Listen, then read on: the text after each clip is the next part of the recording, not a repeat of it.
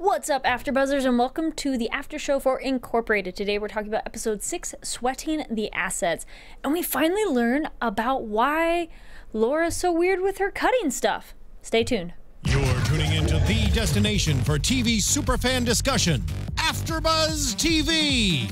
And now, let the buzz begin.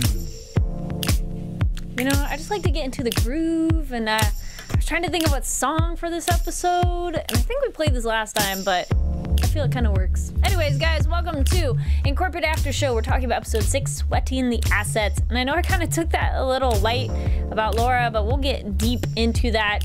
Oh wow, that's a bad pun too. Anyway, I'm Kari Lane. You can find me online at Kari D Lane, and my co-hosts are sick, and the holidays have taken them over, and so they're not here this week, but they'll be back next week. So let's just get right into the episode. So we get a tiny little freak out moment with Ben, and we learn it's a bad dream, which thank goodness, because I was like, oh crap, Roger's back. But oh no, he's still dead, so that's good. I was glad. I'm like, and then Ben, just bad dream. And yeah, we'll just go chronologically with how this episode went, because a lot, I know, jump back and forth, but maybe we'll streamline depending on the moment.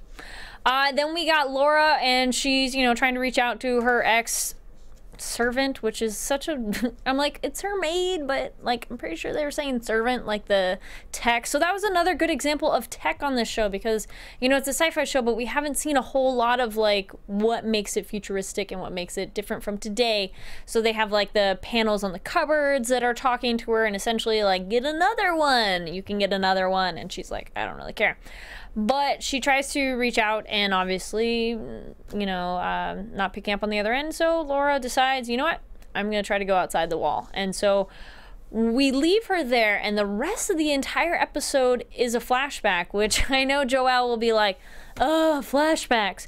But this was kind of cool because it was pretty much all a flashback. It was not a short moment. We finally get a lot of people's backstory too, and that's a different kind of flashback, because normally, you know, a flashback is like, you know, one character or maybe two, but this one had a little bit of everybody. So I really like that, because there was so much we got to learn. What do you think? Do you like the flashbacks on this show, or do you like how this one, you know, was much longer than the other ones, where it's more just a momentary memory? Because the other ones are more just like, hey, Ben thought of something, we cut to it, and then we come back. But this one was like, here's I'm gonna keep wanting to call her Julia, Laura's backstory.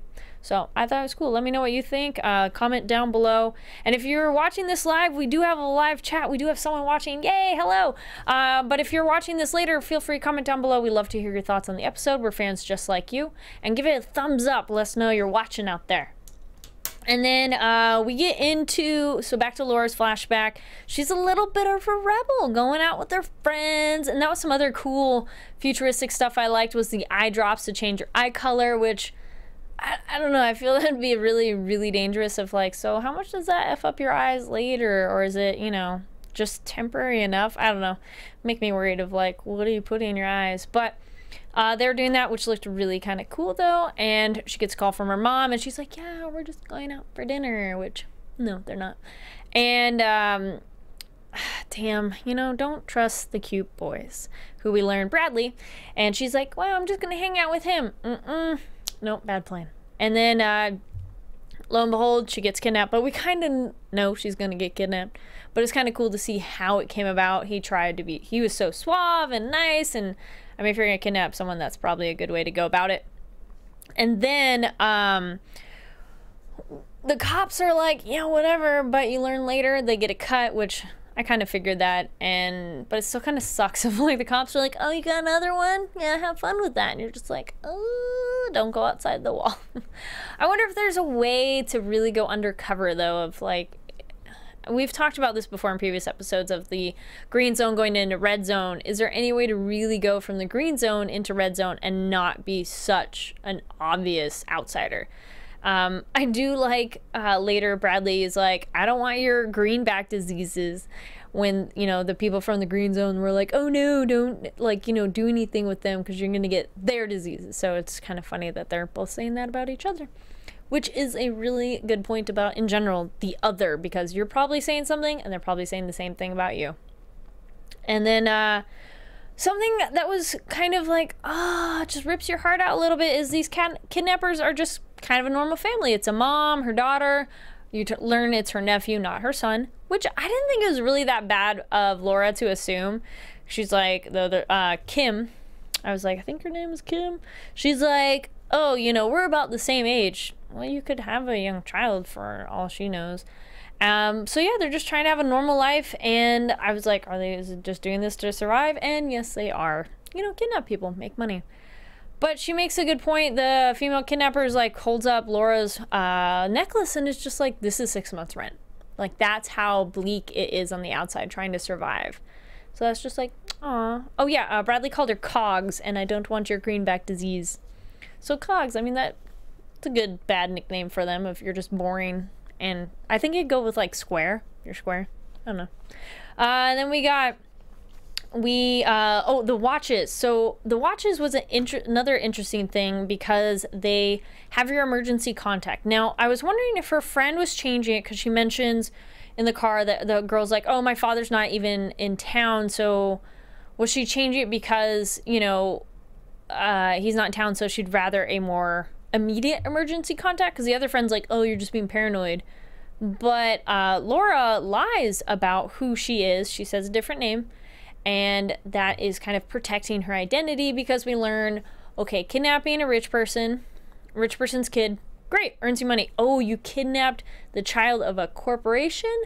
Oh, that means a lot more money. So Laura was trying to hide it, but Laura unfortunately doesn't quite know the details exactly of what happens when you're part of the corporation and you get kidnapped, because you're essentially intellectual property that the corporation would rather just destroy than rather it fall into the other company's hands, which sucks to be you then.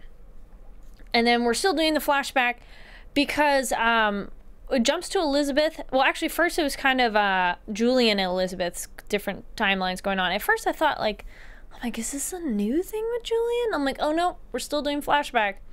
And so we have Julian, he's being interrogated and he wants to transfer. He wants to go to a small town. He wants to go to Sioux Falls. And at first I'm just like, wait a minute, what's going on? And I'm like, oh yes, this is before. But this was cool to learn how, you know, he got involved with all of Spiga and everything. And he, Elizabeth asked him to go against chain of command and go straight after her daughter because Elizabeth knows the corporation's going to protect their property, so they'll pretty much kill everyone. And Elizabeth, to authorize the first transfer of money, she's all, nope, I'm not going to do it. Because I agree, because it is that standard thing of like, if you give it to them, they could just kill, you know, whoever you're trying to get back. But it's hard, I guess. I don't know. What would you have done? Would you have been like, yes, pay it if you had the money, if you're the corporation part? Or would you wait because you don't know? Is it one of those your kidnapper gets what they want and then they're done, or what? And then she's like trying to do, hey, this is not, tells her husband, who you're like, she said, no, it's not her husband, because later she said dad at a different point, Connor. And she's like, no. Elizabeth goes, hey, this is not a corporate kidnapping. And she has her nice little power standoff with him. But then they get the phone call when they learn who Laura really is. And then the other corporation, who I couldn't recall his name, if you guys could recall his name, the person who was on like the phone call, and he gets to see the video message of Laura, and he's just like, well, darn, it's now a corporate kidnapping. And we get the ear being cut off. It was lovely. It was done so well. It just made me squirm. Did you squirm? I did. And then we got, oh yes, hello chat room. Happy New Year, by the way, everybody. Oh, good prediction, guys. I like that. And I was wondering, back to the little kid of the kidnapper little family. I bet we get to see that nephew again. So it was like 8 years ago, so he should be about 18 now. I was wondering that because he's still alive at the end. I was wondering if he's going to come back. That's a really good question, observation. What do you guys think? Is that little kid going to come back? Is he going to be part of it? Or is that just a one-off and that's it? Ooh, or is Laura going to meet him on the outside, because at the end of the show, she is on the outside? Ooh, I wonder. That's a good question. Then we got, yeah, the kidnappers are like, oh, it's pay dirt. But yeah, they're like, yeah, well, they pay you and then they kill you because, and again, intellectual property. And Laura gets to hear that. Oh, because the kidnappers are like, well, we'll sell her to the Inazagi. Bad plan, guys. Bad plan. Because then they all die. And this guy, Jimmy's like, no, this is a horrible, this is a bad plan. We just need to get out of here. And they don't really go. And, oh my gosh, were you guys surprised when Laura kills the kidnapper? Yes, Kim. The female kidnapper, I was just like, oh, I mean, I understand in that situation because you're in like super adrenaline survival mode, but that kind of gives me a little more understanding of Laura, of her issues with her kidnapping. It's not just like, oh, I was kidnapped. She killed someone, and that does something to you that I don't know. I guess it just justifies Laura's kind of weird, I don't know, we've called it many words, but her just, it kind of gives reason to her behavior of how she is now. It's not just like, oh, I was kidnapped. Oh, I murdered someone, you know, because that's what we all do when we're kidnapped.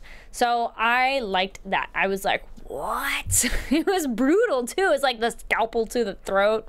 Chat room has another good point. Oh, chat room says, for back to about kidnapping, would you pay? I'd pay, get loved one back, and go back and then kill everyone and get my money back. Good point. That's a good one.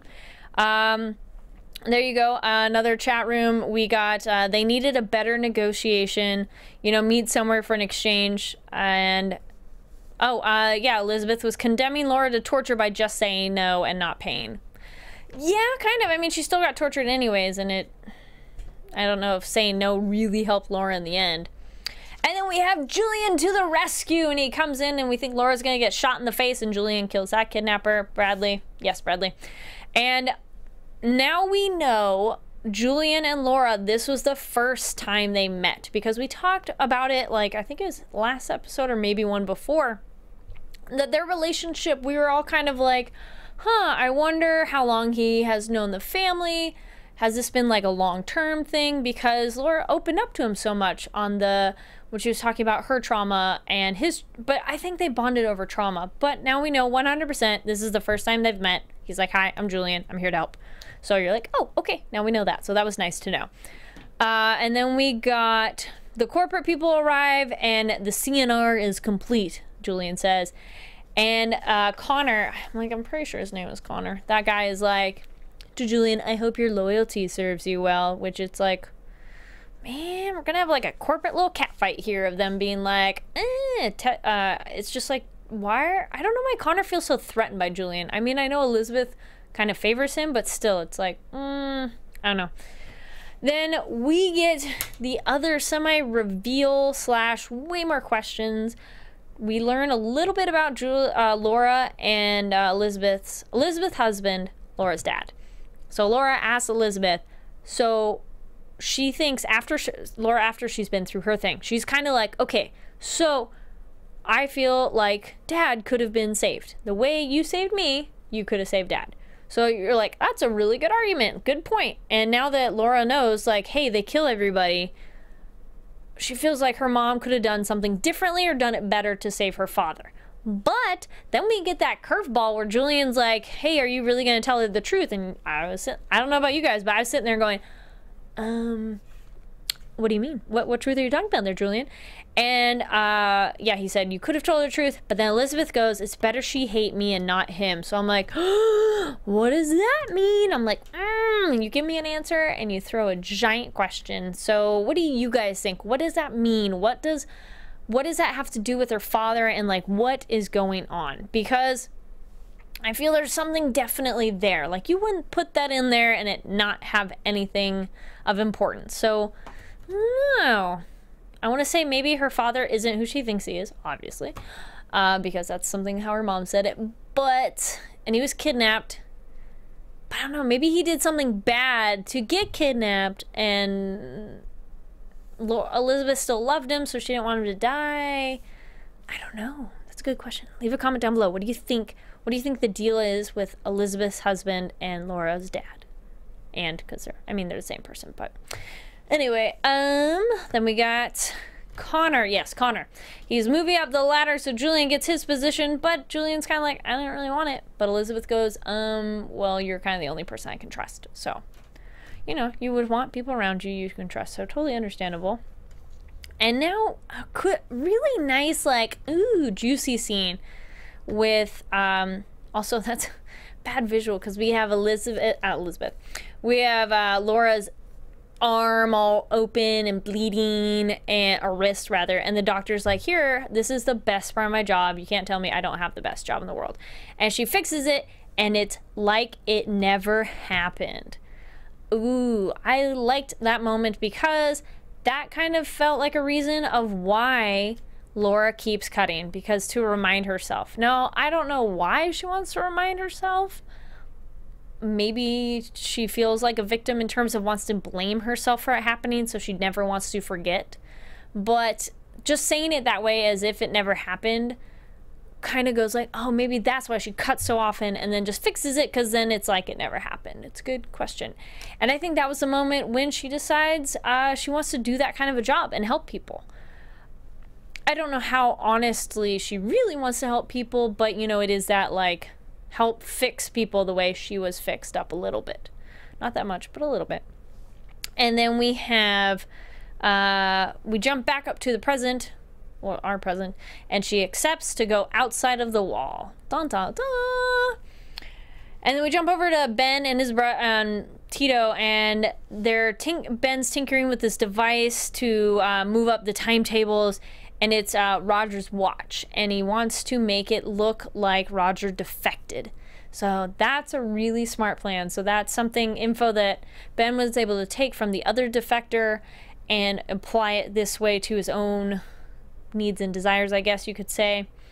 And we'll just continue with that one. So Tito's at the bar with the watch and trying to hawk it off and like pay for it. It's one of those like, man, the Inazagi people must just be really dumb, because he's so obvious like, yeah, I want to pay for this thing in the watch. So anybody want to speak a watch? And the Inazagi people perk up like, oh yes, we do. So apparently they don't really care about subtleties, and they just want it because that means that they think they can go up their corporate ladder. But I think this is just going to go very poorly for them, which we don't really care about them. And then we have Laura. She is lying to Ben. She's leaving, and she's lying to Ben where she's going and everything. So tired of them lying to each other. I mean, he's absolutely lying to her, of course. But they're little lies that they're doing all the time to each other. Just like, you want their relationship to work in a way. You kind of are rooting for them. I know Joelle has been like, yay, wanting them to work out. Adrian and I have been a bit more like, no, Ben's going to go with his first love. Not going to happen. So Laura and Ben can't work if they keep lying about such big things to each other. I mean, they're little lies constantly, like, yeah, I'm going to go treat a patient, which technically, ooh, excuse me, burp there, is true. She's going to go treat a patient, but not in her office. She kind of left out that little detail of I'm going outside the walls, Ben, but I just want them to work, but it's not really working out so well. And then Laura gets outside the wall, meets up with her maid, ex-maid, and the maid's like, I don't work for you anymore. And she's like, yeah, I know. Well, let me see the girl. So Laura's desire is to help the girl. This was definitely the Laura episode. And I don't know if that's just, we've seen that bad of an area, or I don't know, just maybe my perspective. I was like, I kind of thought, I'm like, that area is not that bad. But maybe there's, you know, it's definitely not great for sure. But there's worse areas, but I don't know if that makes it any better of like, well, your area doesn't suck as bad as that one, but it still sucks, so yay? So anyway, so that was the end of that one. What do you guys think of that episode? I liked learning more about Julia's information. Next episode looks like it's going to be exciting because there's going to be like things unraveling. So I guess I'll do some quick predictions, even though I'm not really sure what my predictions are. Your AFTERBUZZ TV predictions. Well, I kind of said the one that the watch defecting for Roger's not going to go well for Inazagi people. So that's kind of one. You know, I think if Julian figures out what's going on with Ben, I think Ben could win him over to his cause. I don't know exactly how, but I think Julian is understanding and smart enough that he might not be 100% against Ben's plan. But we'll see. That's a good question. I don't know. And then I think I'm happy that Laura has finally made the big step to go outside the wall. So I hope she continues that way and becomes a progressive character and wants to help people more and actually does more proactive things. Because so far she's been very much like, oh yeah, I want to help, and doesn't do anything. So not much. So I hope this means she's going to continue to grow as a character, because she is an intriguing character if she progresses. If she just kind of stays stagnant, it's going to be a little bit like, well, I don't know how much I care. Chat room, yes. So yeah, are you guys Team Elena? This is kind of the prediction in a way too. Team Elena or Team Laura? I mean, I don't want Laura to be alone, but I am the more hopeless romantic that I'm like, no, Ben and Elena all the way. So in the chat room, we got the, I love Elena, I'm rooting for the first love, but I want Laura to find her own happiness too. She needs to learn about her father. Yes, exactly, I agree. And then someone else added, not a prediction, but a comment of the Ben-Laura relationship is frustrating because we barely see characters with emotions in general. Yeah, they're not very emotional people. All these characters on the show are either, they're 0 to 60. They're kind of like, I am neutral and I'm not going to tell you anything about my life, or they are bawling their eyes out or complete anger. Because Ben, we have him crying and we have anger, and then Laura, we have her crying anger too. But there's not really a lot in between. It's just like, I'm neutral and I'm not going to tell you anything. Everything's fine. I'm going to keep it below the surface. Or it's like freak out panic mode of emotion. So it'd be nice to see a little more color in there. But I guess the reason why not is none of the characters have anybody that they can be totally 100% honest with. So, I mean, the most maybe is Ben and Tito, so they're about the only people that can be honest. But otherwise, everybody is hiding something from everybody else, so hard to say. All right, and then loyalty is a theme. There we go. Loyalty is a theme with Julian. Yes, absolutely. Loyalty is a big theme with him. And a prediction, chat room pointed out, I predict he betrays Elizabeth for Ben. Oh, that's a good one. I kind of want, like, everybody to be on the same team, but I feel that could come down to it, too. I feel Julian is definitely he wants to stand up for what's right, so if he finds out Elizabeth is doing more negative things and Ben's doing positive things, maybe not necessarily in the best way, he might side more with Ben. So, ooh, that's really good. I like that. So yeah, guys, leave predictions. I think that about covers it for this week's episode of Incorporated, episode 6, Sweating the Assets. That was a good title of, like, going with what it is. Anyways, thank you so much for watching, and thank you so much, chat room, for keeping discussion going. Oh, there we go. Another random one, guys. They're robots at work and... Oh, they're robots. Yes, they are. At home and at work, they just keep lying to each other. Yes, they are. That's why we don't have robots on this show, because all the main characters are kind of like robots. I'm not saying they are robots. Their emotions are. Anyways, my name is Kari Lane. You can find me online at Kari D Lane. That's K-A-R-I-D-L-A-N-E. Make sure to give this a thumbs up, 5 stars on iTunes for all of you listening out there. Comment down below, and don't forget to subscribe to AfterBuzz to be up to date with all the cool shows we do. And we'll see you next week. Bye. Thanks for watching. From executive producers Maria Menounos, Kevin Undergaro, Phil Svitek, and the entire AfterBuzz TV staff, we would like to thank you for listening to the AfterBuzz TV network. To watch or listen to other after shows and post comments or questions, be sure to visit AfterBuzzTV.com. I'm Sir Richard Wentworth, and this has been a presentation of AfterBuzz TV. Buzz you later. The views expressed herein are those of the hosts only and do not necessarily reflect the views of AfterBuzz TV or its owners or principals.